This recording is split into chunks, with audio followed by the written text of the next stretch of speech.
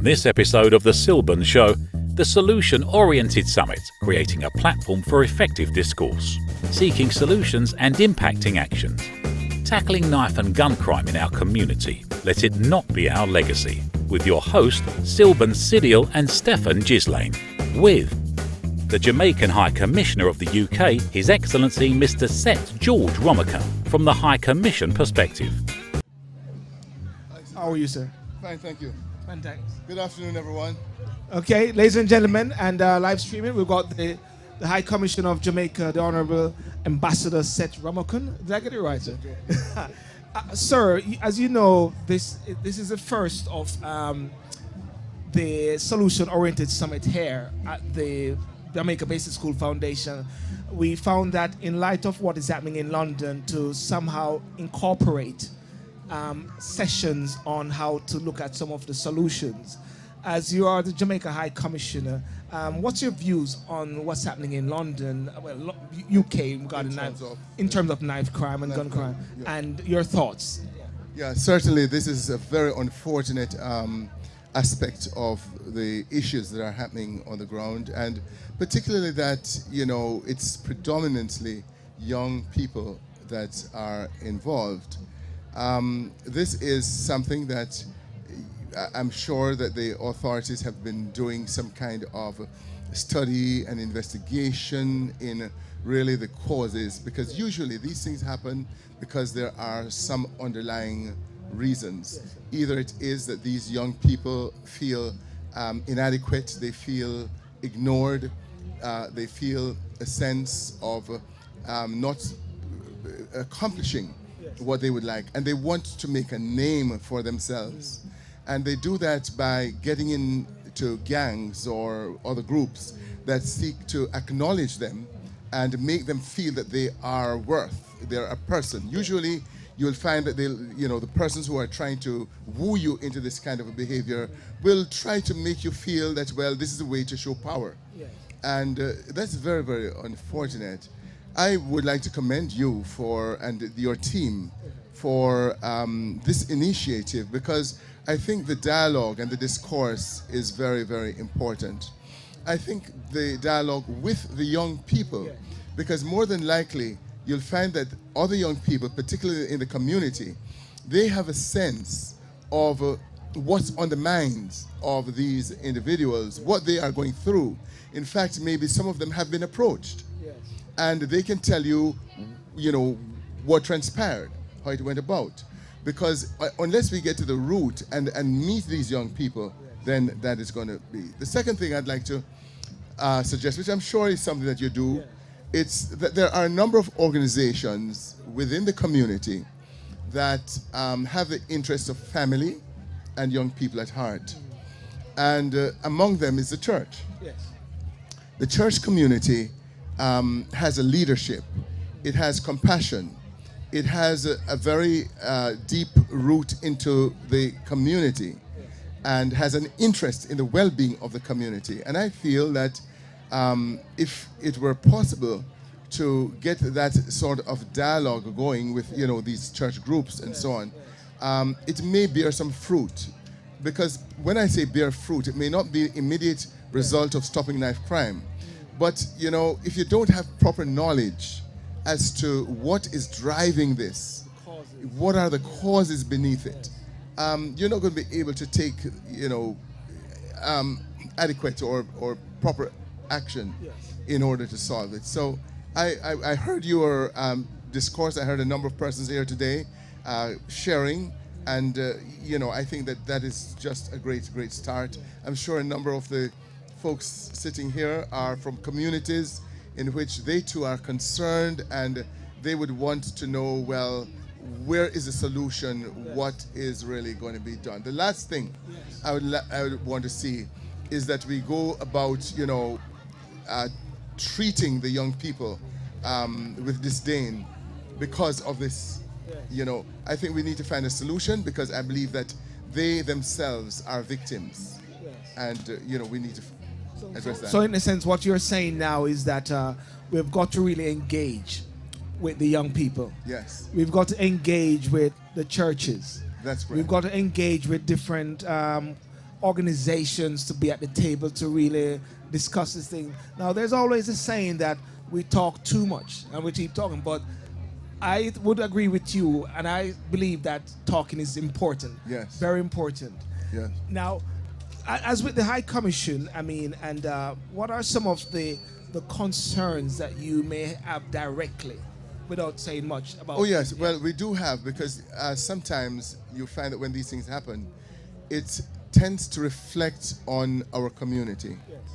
And unfortunately, it takes just one or two incidents for people to form some kind of a view of the community that is certainly doesn't properly represent, you know, who we are. But, you know, whenever anything like this happens, and I do understand, the media will take it and they really ride with it. That doesn't happen necessarily when all the other good things are happening.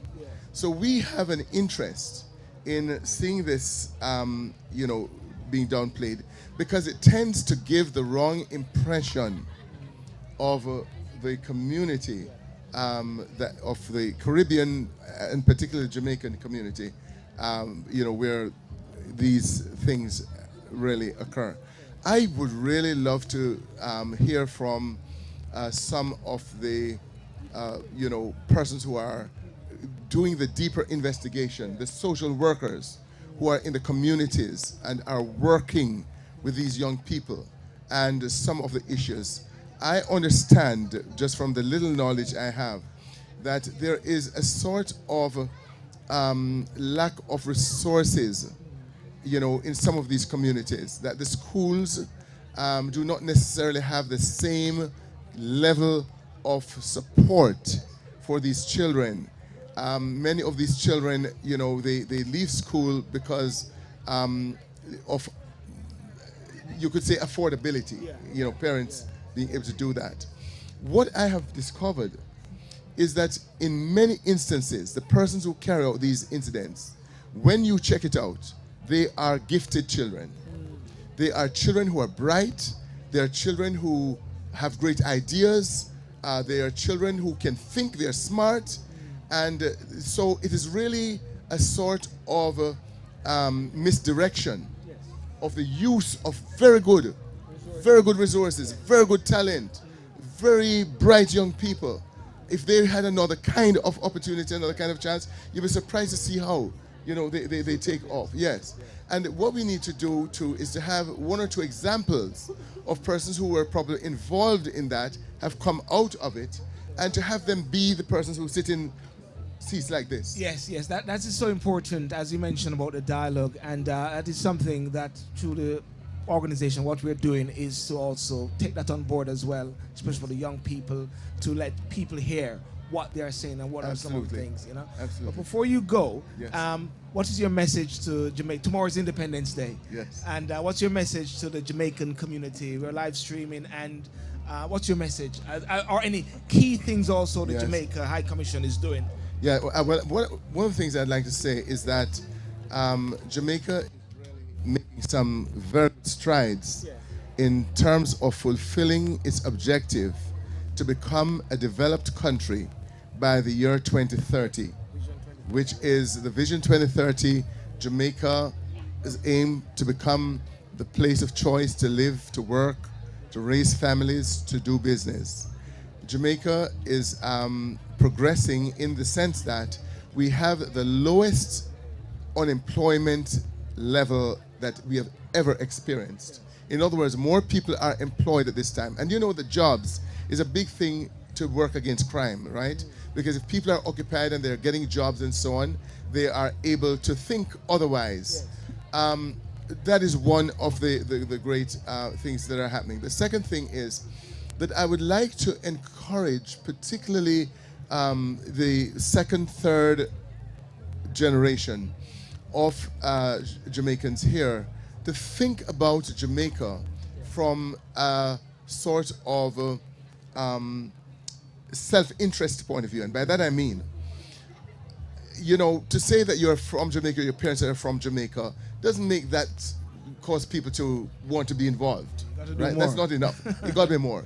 People must know that there is some sort of benefit for my relationship there. And I want to say that there are many, many small investment opportunities in Jamaica. We, you know, going after the billionaire and so on to come and invest in Jamaica is not really the way to go. The World Bank has done research. The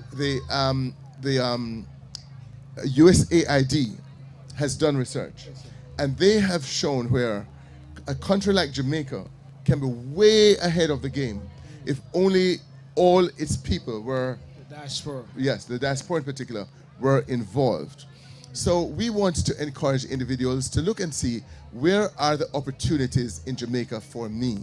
Where can I find a way that the funds that I am getting 0 point something interest on, that I can get maybe, you know, 5% or 10% on, you know, something like that. So those are the things that I would like to encourage to look at Jamaica again, look at Jamaica from an investment perspective, a perspective of how you can make use of it. Why am I saying that? Because there are a lot of investors coming into Jamaica, and they are the ones who are sort of gaining this thing. And we think that, you know, we'd like to see more of our own people being the owners of Jamaica. Well, Commissioner, I want to thank you so much for that. Any last word? Any one question? Yes, sir. I like asking questions, you know. Yes. I'm Darren Gregg, I'm British born, parents are Jamaican, yeah? It's a bit of a controversial question again, sorry. For British people, what does the Jamaican High Commission do? I don't see anything, sorry. Okay. Sorry. The Jamaican High Commission is the representative of the government of Jamaica here in the United Kingdom. Countries have relationships.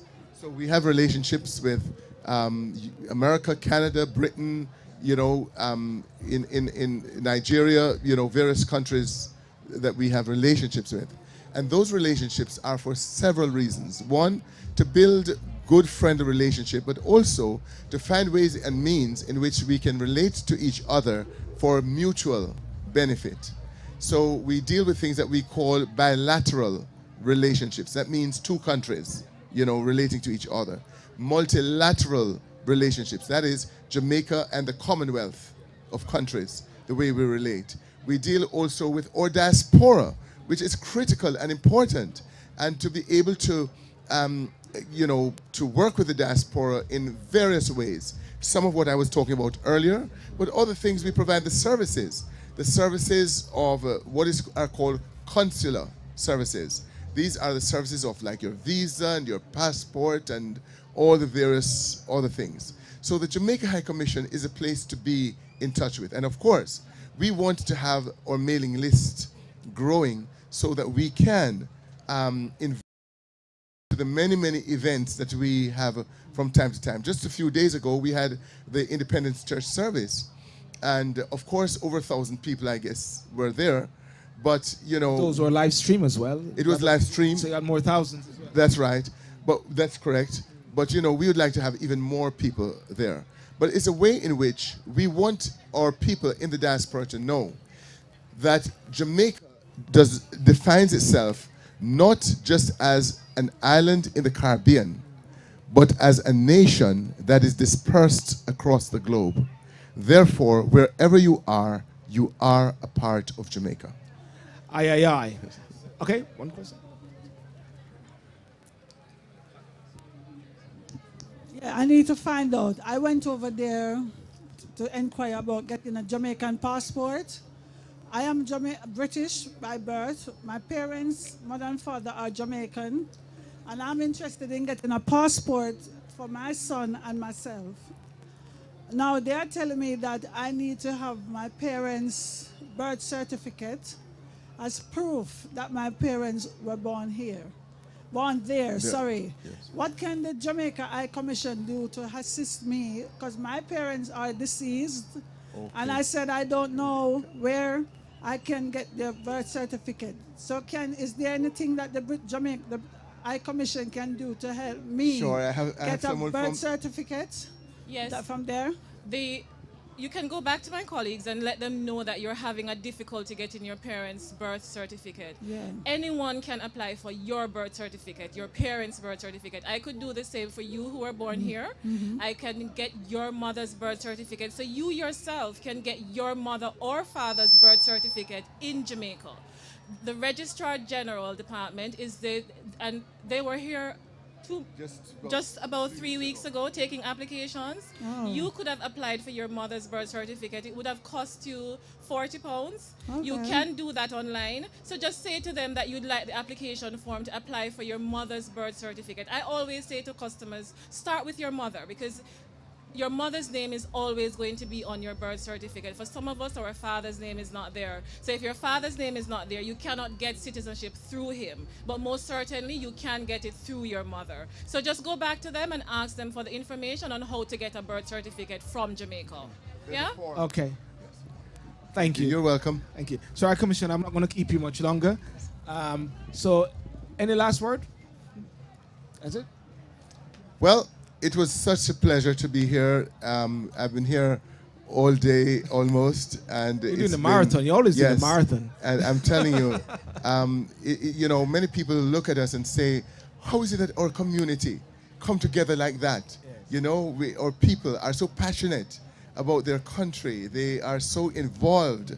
You know, you see all the colors people are wearing. If they're not wearing a wristband with the colors, you know, they're wearing something with the colors. But we are really a wonderful people. Jamaica is so well known across this globe. It is one of the few countries that if you took the flag and put it up in the air, people can say which country it is. We are very well known. And why? Is because we have a wonderful diaspora. People who are living in other countries who promote Jamaica. Do you know, as I leave, in the year 2012, the National Geographic magazine published an article showing the top national dishes in the world, the 10 top national dishes in the world.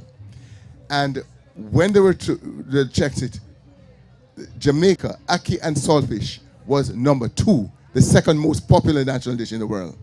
But it goes more than that. You know which one was number 1? Hamburger.